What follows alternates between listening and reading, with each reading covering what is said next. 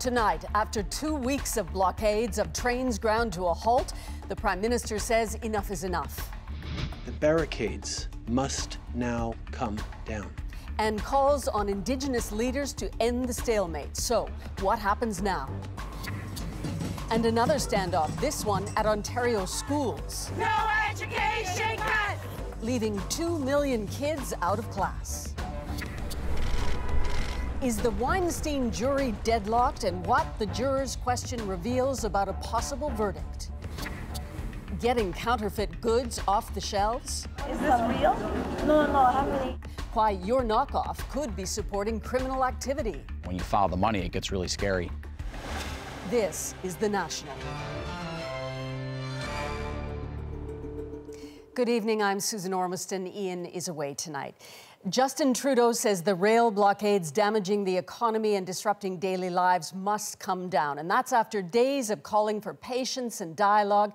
But it is unclear what happens next. Trudeau still insists the government can't order police action, and so far, police haven't moved. Remember, this all began about 2 weeks ago when RCMP in British Columbia began to enforce an injunction to clear out protest camps on Wet'suwet'en territory so construction of a natural gas pipeline could resume. Around 80 people were arrested, and the backlash has ground Canada's rail system to a halt. Salima Shivji begins our coverage tonight with the government's change in tone and how that's playing with their critics. A high-level meeting in a high-pressure situation. We know we've still got a great deal of work to do. We're doing that work. For days now, the government has tried to use dialogue to remove illegal blockades like this one in Quebec, where residents argued with protesters who've ignored a court order to leave. I feel that I'm in hostages. Patience has also run out in Ottawa. Unacceptable and untenable. Justin Trudeau admitting his push for talks with the Wet'suwet'en chiefs has failed. We can't have dialogue when only one party is coming to the table. It's a sharp change in tone. Legally. In this case, the injunctions must be obeyed. The barricades must come down. But how is an open question. The Prime Minister was careful to spell out Ottawa is not directing police to act. Good. My name is Jason Charney. That's far enough. It's up to each police force to decide when and how to remove protesters. The RCMP in BC, provincial forces in both Ontario and Quebec. Trudeau also had a message for the chiefs who've been ignoring his call. The onus is now on Indigenous leadership to end these barricades. Only the Wet'suwet'en hereditary chiefs aren't taking that kindly. They have demands of their own. That the RCMP are completely removed from our territory and cease patrols from our lands. Out means out. Plus a pause in pipeline construction before any talks can happen. For the opposition, Trudeau's response is days late, and it falls short. Now he is relying on the goodwill of the protesters to take down the barricades. That's not leadership. And today, some premiers renewed their calls for Ottawa to step in and coordinate police action. And so the wait for this to be over continues, with the lines hardened on both sides. Salima Shivji, CBC News, Ottawa. Trudeau also faced criticism from Indigenous leaders. Some of the Wet'suwet'en hereditary chiefs took time today to thank Ontario Mohawks for their part in halting train traffic in a crucial rail corridor. Olivia Stevanovic was there for the reaction. After a day-long meeting, Wet'suwet'en hereditary chiefs and Mohawks faced the cameras and criticized the Prime Minister's approach. Respect, trust comes first. And if those two are not around, how can you come up with a dialogue? The hereditary chiefs have set preconditions for any dialogue. One, construction stops on the natural gas pipeline during talks. And most important, that RCMP completely withdraw from their entire 22,000 square kilometer territory. Yesterday, the RCMP offered to pull back, but the chiefs say police harassment continued and every single officer has to go. This Wet'suwet'en hereditary chief dismissed the countrywide frustration caused by the blockade. They're just experiencing 14 days of it.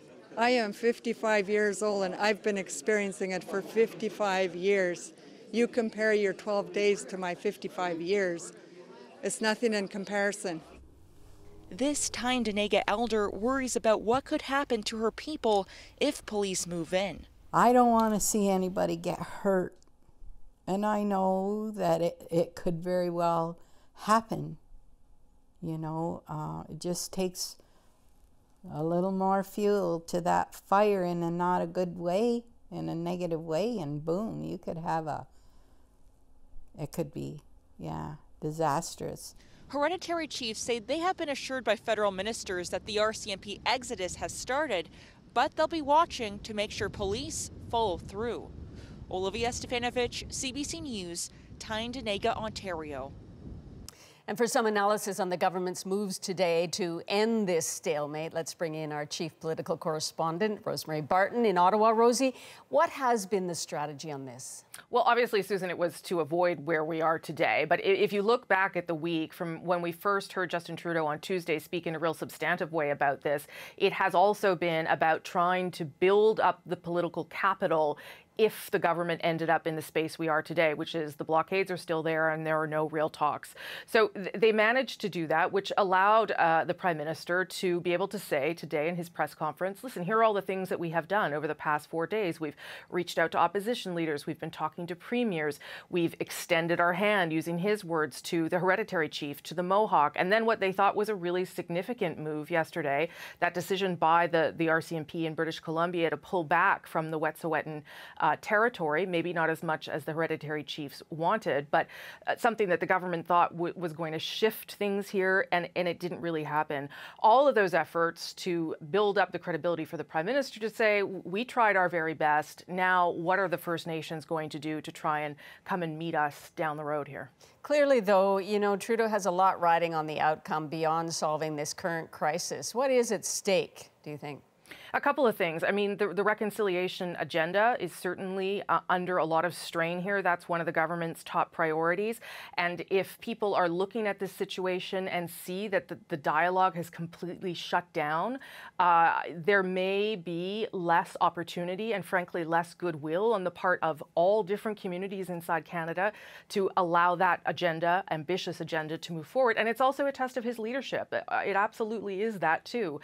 He decided that this was the way that he wanted to approach a crisis point, and we don't really know yet how this is going to unfold. They hope that the protesters will walk away, but if they don't and the injunctions do have to be enforced, what does that say about the way he approaches these kinds of conflicts? That, I think, the verdict is still will come in the next couple of days. Precisely.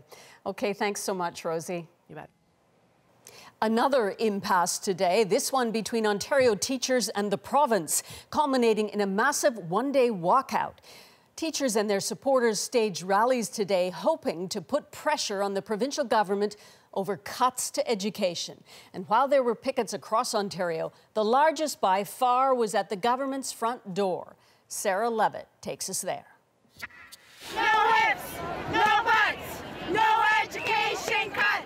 Thousands filled the park outside Ontario's legislature. Teachers from the province's 4 biggest unions were on strike today, lobbying for a range of issues including better salaries and lower classroom sizes. We are educators! Lining a main thoroughfare in Mississauga, many more teachers. The Ford government is not listening, and unfortunately they've pushed us to this point. The last time this many teachers were out of their classrooms in Ontario was 1997. We won't go back!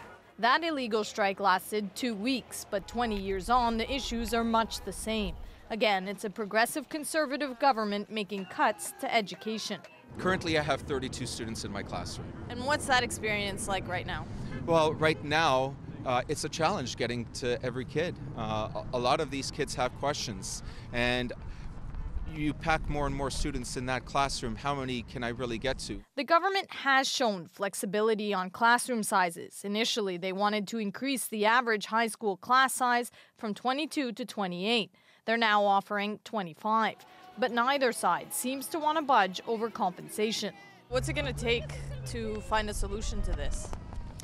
It's going to take, I think, everyone reaching out to their MPPs. We need everyone saying to the Ford government, enough is enough. They could have continued negotiating with us to get a deal, and I wanted to still do that.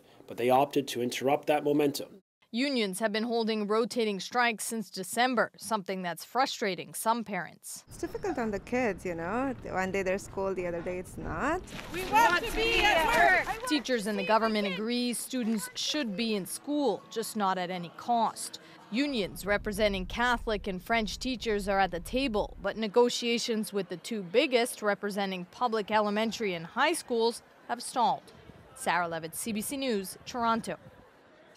Turning now to the global coronavirus outbreak, Chinese officials are confident they're making progress, but others fear a rapid spread outside that country, with sudden spikes in the Middle East, in Europe, and especially in South Korea, with almost 350 infections, 142 new ones today alone. Christine Barak takes a closer look. Another mild case of COVID-19 landing in BC isn't cause for alarm, but this traveler visited Iran. Experts say it's a sign something bigger might be happening. We didn't consider Iran as a place where there was transmission of COVID-19, so that set up quite a number of warning bells for us. This latest Canadian case raises fears that the virus is spreading with dangerous speed, not just across Asia, but in countries no one expected. The cases we see in the rest of the world, although the numbers are small, but not linked to Wuhan or China, it's very worrisome. Just days ago, Iran wasn't reporting any cases of COVID-19. Now it has 18 and 4 deaths. The source of the infection is unknown, but China is one of Iran's biggest trading partners. This infectious disease specialist says Iran might have hundreds of cases. And the real question is, how much disease burden is in Iran, and do they have the capacity to really get this under control? South Korea is also seeing a surge in patients reportedly linked to a church congregation. And a cluster of cases in northern Italy has now shut down schools and public events. At least 16 people are sick, including health workers. COVID-19 has now been detected in at least 31 countries outside of China. While the vast majority of cases involve travel from China, the virus is spreading. And we have to really be prepared for a possible scenario where there's more widespread transmission throughout the world. Canada's Chief Public Health Officer says there are no new travel advisories or additional screening questions at airports, but says travelers should be vigilant and let health authorities know if they've traveled to an affected country and are now having flu-like symptoms. Christine Barak, CBC News, Toronto. It's been almost 2 months since the coronavirus epidemic started, a long, hard time for everyone who's been affected. But for hundreds of Canadians who spent 2 weeks in quarantine after being flown home from Wuhan, China earlier this month, it's now all in the rearview mirror. Well, Ellen Morrow shared their excitement today. Off the base and finally back to normal life. Feels like freedom. It feels pretty good. Yeah. I think the first plan is to maybe get some nice food and then to relax a little bit. Yeah, go home, relax a little bit. Get this guy have a nice nap. Ashley Stad is a newlywed. I am so excited to see my husband. It's been a while. So, I don't know about you. Yeah, I'm excited to go home. It also feels weird to not be wearing a mask. Yeah. Busloads of Canadians arrived at Pearson Airport from CFB Trenton, where they spent 2 weeks living in rooms like this one. How did you pass your time when you were in quarantine? We played a lot of cards. Did you? Yeah, with our roommates. So, play with cards and a lot of walking around. Not much else to do. A lot of Netflix. Others made their way off the base themselves. Megan Millward and her husband packing up the kids and a rental car for the 4-hour drive to Montreal. I have an elderly mother and I wanted to come back to make sure that she was all right because we'd only been planning to be away for 2 weeks. 2 weeks turned into 5. When we got back the Canadian soil, we just feel really like a relief and feel, well, we know we're safe. But that relief is tempered by concern for their family in China. We hope that they remain safe And we hope that a vaccine comes out and that next year for Chinese New Year we'll be able to go back and celebrate properly. The silver lining of the quarantine, new friendships. Still, Miriam LaRouche can't wait to get home. I want to just hug like my family and my friends, just like to be able to give like proper hug. I think like I miss that, honestly. She also missed double doubles, her first bye off the base. How good does that taste? Even better than it was. Yeah. Ellen Morrow, CBC News, Toronto. And while those Canadians celebrate their freedom, those released from quarantine aboard the Diamond Princess cruise ship in Japan now return to isolation. But at least it's here in Canada, and that fact alone has some of them smiling. Very happy and exciting. I spend enough time for doing no climb. Alan and Diana Chow were among the 129 Canadians who touched down at CFB Trenton early this morning before being loaded onto buses to spend their 14-day quarantine in Cornwall, Ontario. And while it certainly won't be as punishing as it was on the ship, it is still isolation. So officials are providing extra support. These individuals have been, cooped up in a cruise, and many of them without windows. And so we are offering on-site mental health services. And as for those Canadians with coronavirus still in Japan, Ottawa says they'll be on their way home as soon as they've been cleared to travel. And we're learning about some of the economic costs of the coronavirus outbreak. Air travel demand has declined for the first time since the 2008 financial crisis. Lost airline revenues could total $29 billion, says the International Air Transport Association, with Chinese airlines bearing most of the brunt. Global air traffic has fallen off by almost 5% so far this year, with many carriers, including Air Canada, suspending their flights to China until at least the spring. Russia is actively interfering in another presidential election, according to U.S. intelligence officials. They say the Russians are trying to boost the campaigns of both Donald Trump and Democrat Bernie Sanders. As Katie Simpson tells us, some say Trump's reaction puts American national security at risk. Basking in the praise of his supporters, President Donald Trump brushed aside concern about the growing upheaval inside the U.S. intelligence community, instead accusing Democrats of smearing him in an election year. They're trying to start a rumor. It's disinformation. That's the only thing they're good at. Behind closed doors, the president is reportedly furious, angry that intelligence officials briefed lawmakers last week on new evidence showing Russia is trying to help the president get reelected. But how is unclear. 24/7, the Russians have been striving to disrupt this election. The Kremlin denies the allegations, calling U.S. officials paranoid. Though hours after that dismissal, Bernie Sanders revealed Russia is also trying to help his Democratic presidential campaign. And what I say to Mr. Putin, if elected president, trust me, you are not going to be interfering in American elections. If evidence of interference at this stage is unsettling, American lawmakers and security experts are also on edge over the president's reaction. After that intelligence briefing to lawmakers, Trump removed Joseph McGuire, the acting director of national intelligence. If intelligence analysts are, there's a chilling effect from telling the truth, our country is at risk. Replacing McGuire is the U.S. ambassador to Germany, a vocal Trump defender with zero experience in this domain. That's setting off alarm bells within the intelligence community. So I think they see this as portending even greater efforts on the part of Trump to put his loyalists in these positions so they can squelch the intelligence that really is necessary for national security. And that's why I said this is a crisis. While it may seem counterproductive that Russia is interfering in the campaigns of opposing candidates, it's all part of its overall goal to sow division and destabilize democracy. Katie Simpson, CBC News, Washington. Democratic presidential candidate Mike Bloomberg says he will release 3 women from confidential agreements that prevented them from talking about sexual harassment suits. None of them accused me of doing anything other than maybe they didn't like the joke I told. And let me just... Bloomberg has been reflecting on that issue since Wednesday night's Democratic debate, and he adds he's willing to release the women from the agreements if they contact his media company. A dramatic end today to the first week of jury deliberations at the Harvey Weinstein sexual assault trial. Jurors indicated they are deadlocked on the most serious charges against Weinstein, predatory sexual assault. And they asked the judge if they were hung on those charges, could they still return a unanimous verdict on one of the lesser charges, including rape and criminal sex act. The judge told them, keep deliberating.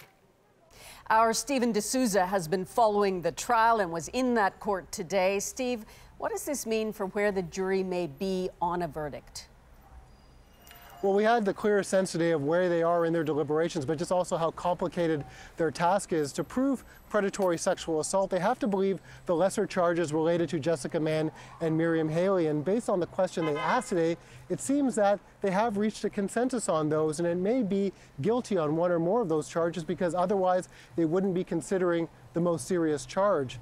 To prove predatory sexual assault, they also have to believe the testimony of the supporting witness, Annabella Sciorra, and her testimony goes back, her accusations go back more than 25 years, and we know they've had issues with that because it goes, they've asked to see some of the emails related to her and also have some of her testimony read back. So what would this turn mean for Weinstein? Well, the prosecution has said they don't want a partial verdict. The defense has said they are okay with a partial verdict because a partial verdict means, and lesser charges means lesser jail time, anywhere from 5 years to no jail time at all. Whereas a predatory sexual assault charge, that brings life in prison. Weinstein didn't really answer any questions today, and his defense team looks a bit rattled. As for the jury, they get to go home for the weekend. They're not sequestered. They'll be back on Monday at 9:30 for their 5th day of deliberations. As you will be. Stephen D'Souza in New York tonight. Right. Thank you. You're welcome. A mall north of Toronto seems to be full of unbelievable designer bargains, but hang on. Is this real? No, everything on the real. It's all fake. Coming up, a marketplace investigation finds the fakes, why it's so hard to get them off the shelves. He's got it. Oh, good shot! It's been 4 months since the tragic, sudden death of curler Allie Jenkins during childbirth.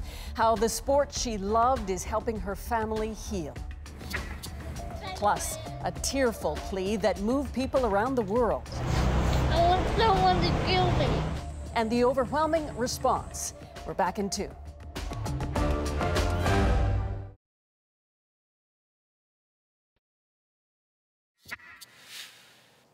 International pressure from the outside, political unrest on the inside. Iran held its parliamentary elections today and early results could be in tomorrow. But as the CBC's Margaret Evans tells us, whether Iranians feel they can trust those results is the question. From behind the curtain, Iran's supreme leader Ayatollah Ali Khamenei emerged to cast the first vote and appeal to people's piety. Voting is a religious duty, he said.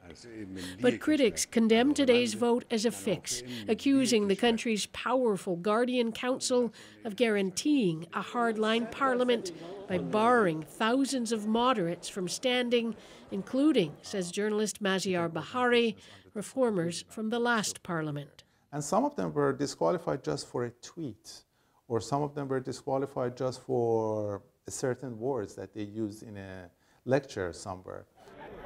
And so, some disaffected voters have chosen not to cast a ballot. With the disqualification, says this man, the ones who could help a little can't get into parliament. Iran's leaders have played on patriotism, saying to vote is to send a message to the United States, still imposing sanctions on Iran. The message has its appeal. We come to vote. If you don't want to come, nobody's going to force us. But the government is under pressure from within. In November, it put down huge demonstrations against rising fuel prices. Hundreds of protesters reported killed. And in January, after an Iranian missile hit the Ukrainian plane carrying so many Canadians, People on the streets chanted Khamenei is a murderer. The lies that the Iranian government told the people, it really illustrated the true nature of this regime. A regime clearly determined with this election to consolidate its power even further. Margaret Evans, CBC News, London. We're watching several other stories across Canada tonight, including some Nobel Prize winners calling on Ottawa to reject the Tech Frontier mine project. In an open letter to the Prime Minister, more than 40 laureates called the proposed mine in northern Alberta an affront to the state of climate emergency. Premier Jason Kenney disagrees. Teck has committed, by the way, to a net zero carbon plan. I suspect these are facts that many of those signatories were not presented. A decision on the $20 billion project is expected by the end of the month. In Quebec, 21 people were injured when this ski lift came to a sudden stop. It happened at a resort just outside Quebec City. Operators were able to eventually restart the lift, allowing the skiers to get off and get checked for injuries. 12 people were sent to hospital. It's not clear what caused all this. Canada's privacy watchdog is investigating a controversial facial recognition technology. Clearview AI collects billions of images online to help police and financial institutions identify people. Toronto Police admitted to using the technology, but says officers have now been told to stop. Regulators will be digging into whether the company's practices comply with privacy laws. Well, if it looks too good to be true, it probably is. Why police are so determined to crack down on fake designer goods. And at the Scotties Tournament of Hearts, a powerful tribute to Canadian curler Ali Jenkins, who died giving birth just 4 months ago. Stay with us.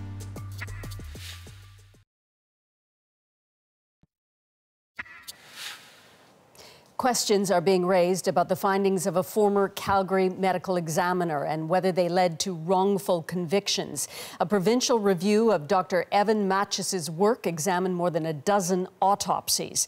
A recent Fifth Estate investigation into that review prompted Alberta and BC to launch closed-door external probes into how prosecutors handled the controversy. Carolyn Dunn now on what could happen to the rest of his cases. Even after several years out of prison, Butch Chineke says he's still not free. If I tell the truth, nobody will believe me, right? Chineke's girlfriend, Charmaine Wesley, died in 2011. Dr. Evan Matches conducted the autopsy and stated she died from blunt head trauma inflicted by another person. Chineke was charged with second-degree murder, but rather than face life in prison, took a plea deal for manslaughter, even though he says he's innocent. And 10 months later, Alberta Justice got this expert opinion that in Chineke's case, homicide is not adequately supported. Chineke's lawyer, Adriano Ivanelli, insists he was never told of evidence that might have exonerated his client. They never gave me that disclosure. So, why didn't they? A sitting Alberta judge has taken the unusual step of weighing into the controversy, pointing the finger back at Chineke's defense. Gregory Lepp is the former head of Alberta's Crown Prosecution Service. In a letter to the Fifth Estate, Lepp says Ivanelli declined an offer of additional disclosure. Well, no one told me what that disclosure was to start off with. And more importantly, they knew. They had it. How can they not act upon it? They have a positive duty to correct a miscarriage of justice. So they can't just sit back and do nothing. Judge Lepp says Alberta Justice made a public announcement that a review of Matches' work showed unreasonable findings in 13 of 14 cases. Therefore, it was obvious to Chineke's lawyer that Matches was unreliable in any criminal case studied by the review, and his opinions back then were useless to the prosecution. That raises another question. Should authorities take another look at other cases involving Dr. Matches's autopsies? You have to go back and look at all those cases again. In 2012, the review that found fault with those 13 cases was quashed in court after Alberta Justice agreed Dr. Matches wasn't given enough time to respond. But then, Alberta Justice abandoned a promise to conduct a second review, leaving all those questions about Dr. Matches and his autopsies in limbo. The only way to really get to the bottom of it is to have a public inquiry before a judge who has subpoena power, and people are going to have to testify under oath in public. In the meantime, Dr. Matches continues to testify as a forensic pathologist across North America. He disputes the findings of the review panel, stands by his work, and claims he's the victim of a political vendetta. Carolyn Dunn, CBC News, Calgary. Coming up, Scott Jenkins' biggest fear is that his late wife, Ali, will be forgotten. We pray to Mom, just trying to not let them forget. That's my biggest worry right now, is them forgetting. Before her tragic death 4 months ago, she dreamed of making it to the Scotties Tournament of Hearts, how curlers there honored her. And later, why those fake luxury goods aren't a victimless crime if you follow the money.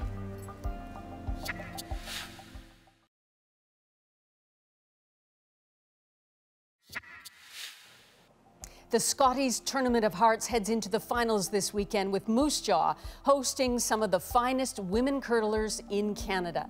But it's a tough time for one man whose wife was on track to compete on that ice but never got to live that dream. A few months ago, Ali Jenkins died in a rare childbirth complication, leaving behind her husband and their 3 young children. Tragedy took Ali away from her family, but as Devin Haru explains, the sport that she loved is helping them heal. It was always his wife's dream they would watch her play here at the Scotties, the crown jewel of Canadian women's curling. Take her. Come here, sweetie. Come here. But now, Scott Jenkins, his kids, Ali's teammates, stand at ice level because Ali Jenkins never will. All of a sudden, it just, in a blink of an eye, everything just dropped. She had a seizure, and all the machines were dinging and ringing, and he grabbed me, and I went out to the hallway, and I collapsed, and then so they had nurses on me, and then I just seen them take her away, and it was just yeah. That was the last I seen her. Scott Jenkins' wife, Ali, was a mother of 2, excited to have a 3rd child. Her family, the love of her life. Looks like it's more like back 8, back 12. Curling was her second love, and she was good at it, rising up the ranks to being a member of one of the province's top teams. But in the delivery room, on Scott's birthday, and what would be his daughter's too, the unthinkable happened. You never think about losing your wife. Like, you go in there and you always feel like the kid's at risk. Like, it's the kid that's definitely most at risk when you find out how many moms actually do pass away from it. Ali died in the hospital that day only 4 months ago, the tragic outcome of an incredibly rare complication. I didn't get Sydney a bottle.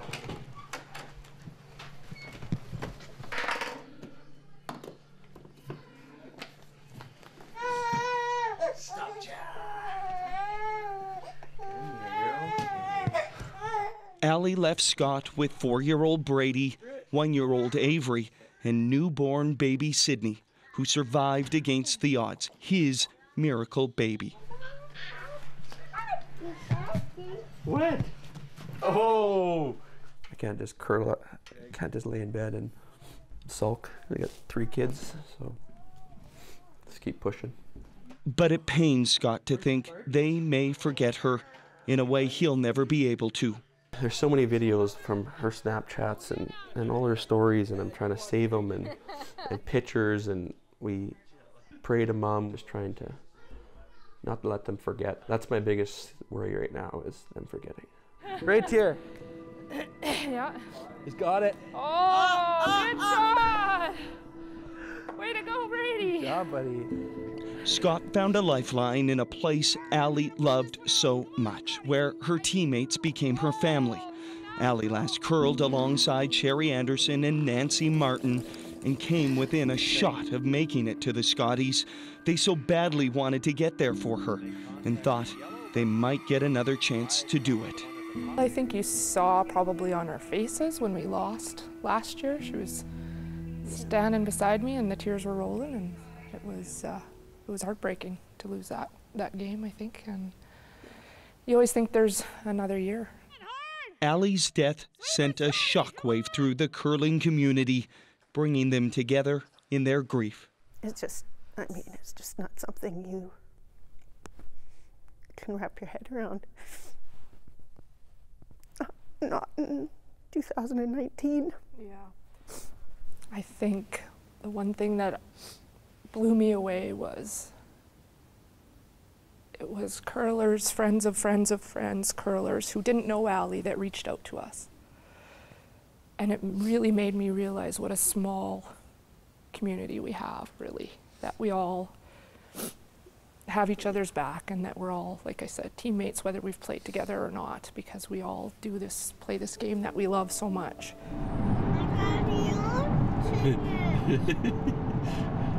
Okay, just hold on. It's why Scott's taking his family to Moose Jaw to watch this year's Scotties and be in the arena for a memorial honoring Allie put on by Curling Canada. Scott and Allie did this same drive last time the tournament was in their home province. This time, so very different.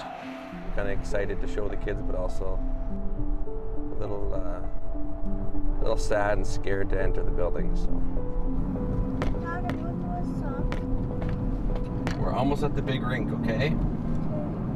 Put your toque on. There we go. It's cold out here. Let's go. This big building here. Me and Mommy came here 5 years ago. Here, Scott is surrounded by people who loved Allie too. Team Ontario even has Allie's names on their brooms. Their skip, Rachel Homan, who gave birth to her first child just months before Sydney was born, reached out to Scott in the days that followed Allie's death. Obviously emotional, yeah.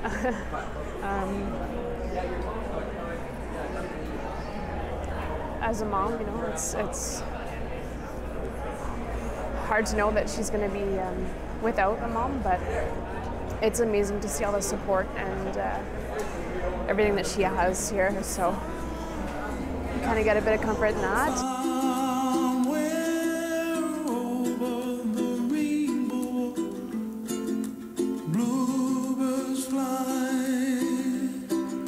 Out here on the ice, they'll always think of Allie and what she built for them in rinks like this.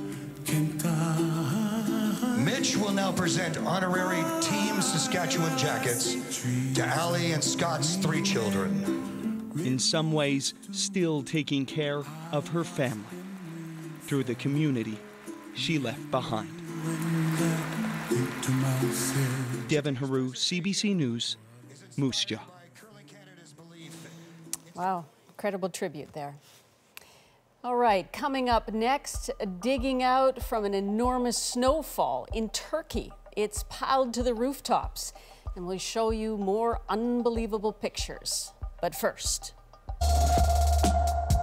in case you missed it, a heartbreaking video posted by the mother of a 9-year-old Australian boy is shining a light on the devastating toll of bullying.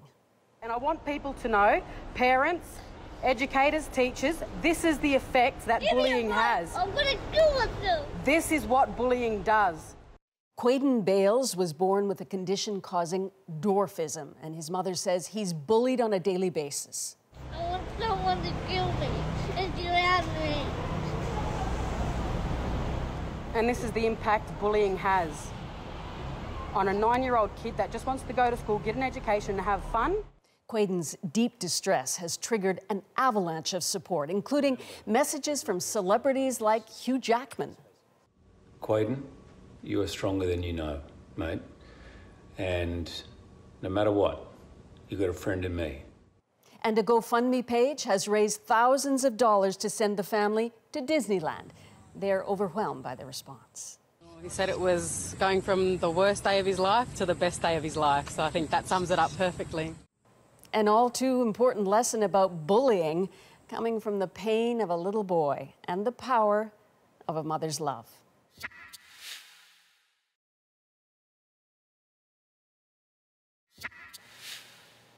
Last night on The National, we showed you a marketplace investigation into the dangers of some counterfeit cosmetics sold online. Well, tonight, the marketplace team stops by a Toronto area mall that's already seen a crackdown on counterfeit goods. But as Asha Tomlinson shows us, fakes can still be found there.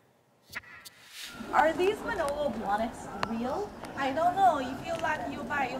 You don't like, no buy. We're undercover inside a popular shopping center known for counterfeits. Hello. Hi, how are you? Pacific Mall, north of Toronto. Check out these Valentinos. You like these? Depending flat, 60. There are more than 400 shops. These are Valentinos. They're misspelled Valentino. It's $60 for this Fendi belt. And it doesn't take long to figure out that not everything here is authentic. Is this real? No, everything on the real. It's all fake. But everything looks like the original one. Are you open? In fact, some say they're closing up shop because it's illegal to sell fake products. We're gonna close in 10 days. Do you know why they asked you to leave? They don't want us to stay here, selling those stuff. York Regional Police conducted raids and seized thousands in counterfeit merchandise back in 2018. Then summer 2019, they laid charges. Yet one day later, fakes all around. And now, not much has changed. Are any of these real? No. Pacific Mall tells us consumer health and safety is a top priority, and they believe the sale of counterfeits at their mall is extremely limited. They also say they issue warnings to store owners and work with manufacturers and local police to identify fakes. So a local crackdown here, but in the U.S., it's a national border priority. Officer Aaron Bowker gives us a behind-the-scenes look in Buffalo, New York. So this package seems to be clear. Yes, correct. Why is it so important for the U.S. to detect and seize these counterfeit goods? You have to consider where the money's going back to. It's going to fund external organizations, whether it's a terrorist organization, whether it's a criminal enterprise, it's funding something that's illegal. When you follow the money, it gets really scary. That's what we're trying to stop. Over a 3-year period, U.S. Customs and Border Protection seized more than 99,000 counterfeit shipments. What about Canada? Through an access to information request, we find out there have only been 69 detainments. Asha Tomlinson, CBC News, Toronto. You can watch Asha's full investigation on counterfeit goods on CBC Gem or at cbc.ca/marketplace. We're following several other stories making news around the world tonight.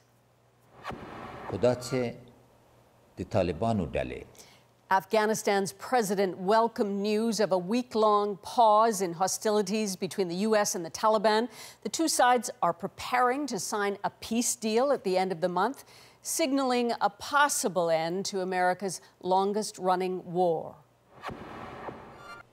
And a blizzard got people in this Turkish village digging out of 20 feet of snow. Residents were left without power and water. Schools there had been closed for 3 days. People managed to brave the cold today to clear some of the homes and the main roads. Heavy snowfall isolated a total of 70 villages in that region. The snow in Newfoundland has wreaked havoc with mail delivery. It's also delivered a note of irony for one St. John's senior. Our moment is up next.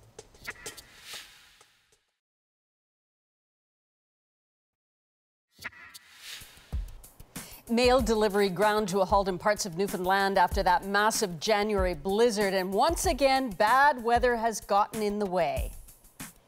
Sometimes with the snow, the mail carriers can't get up to people's doors, but curiously, a St. John's senior received a hand-delivered letter informing him that he wouldn't be getting any more hand-delivered letters. That little bit of irony is our moment.